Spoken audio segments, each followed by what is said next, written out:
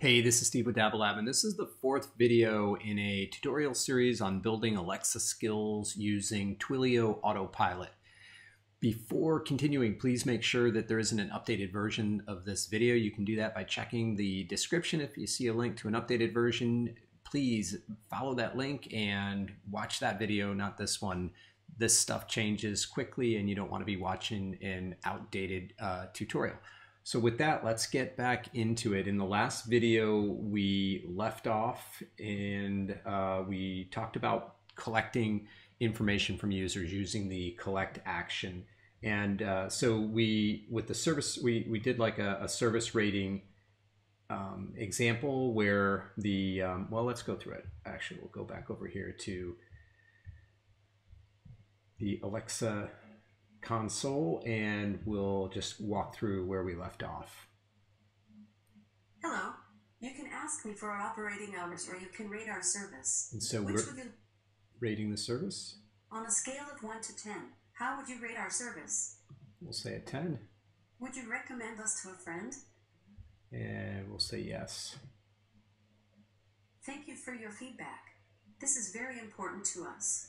Okay, so at this point, we're collecting the information through the assistant, through the skill, but we're really not doing anything with it. So right now what's happening is we're collecting this information, and after we've collected the information, after the collect action is done, we're redirecting back to this service ratings confirm task, this here.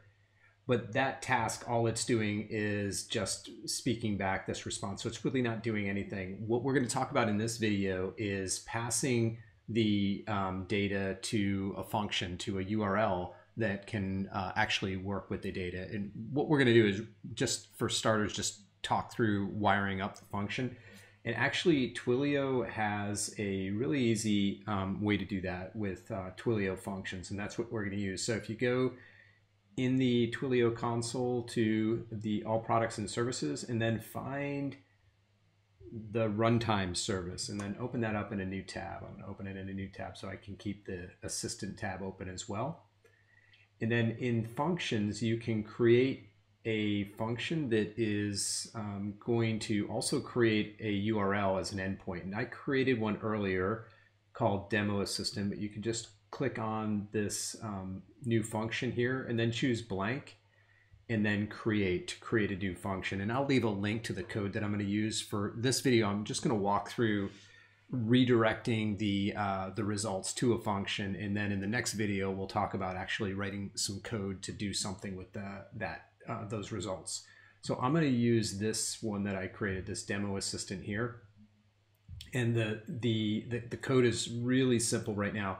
So all I'm doing is just responding back with I'll get rid of the Twilio, just responding back with this here. The function is responding now. So that'll let us know when we get this response back that the response is being generated by the function rather than by the task. And so to do that, I just need this path to the function right here, which I copied.